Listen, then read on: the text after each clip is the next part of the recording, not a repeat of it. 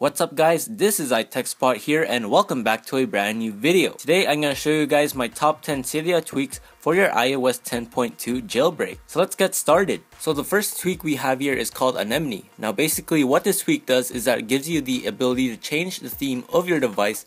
So right now I'm rocking the Vexium theme. So if we head over to Anemone right here, I'm using this theme right here. You guys can get it on Cydia and configure it just like this if you want it to look like this on your device. So once you guys have configured your theme, you guys can click on preview right here. Once you guys click on preview, it'll show you the theme you guys are about to apply, and then you guys want to tap on apply up there, and then Anemone will configure the theme on your device.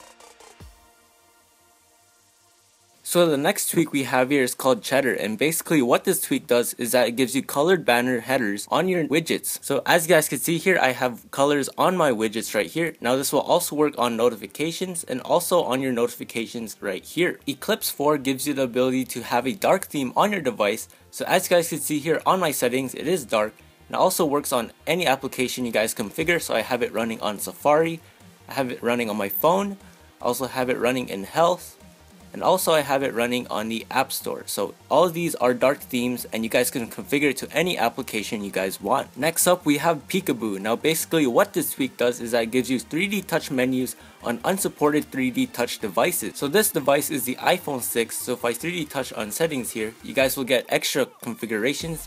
Now you guys could use this on any other application. It supports many applications that are third party, so you guys could 3D touch on Snapchat. You guys could also 3D touch on YouTube, and you guys could 3D touch on many applications. So the next tweak we have here is called Finger Touch, and this tweak is similar to another tweak called Virtual Home 8. Now this will basically give you the ability to tap on the home button instead of clicking on it. Now along with this tweak, I'm using no click home, which speeds up the home button of your device. So if we open up an application here on the iPhone 7, you guys could quit the application before entering it.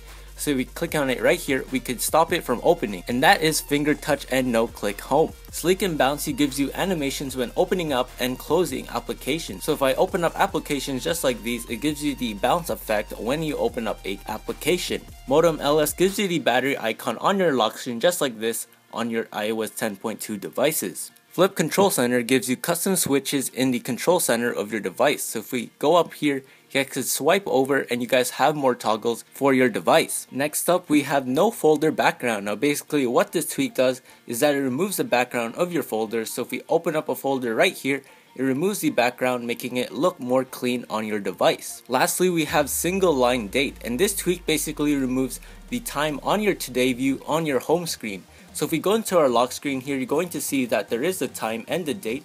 So it is just like this on the lock screen, and if we unlock our phone, you guys are going to see a single line date on your Today view. So I hope you guys enjoyed that video. Feel free to comment down below if you run into any problems. Also don't forget to like and share this video since it helps with the channel so much, and feel free to subscribe since I'll be posting videos every single week.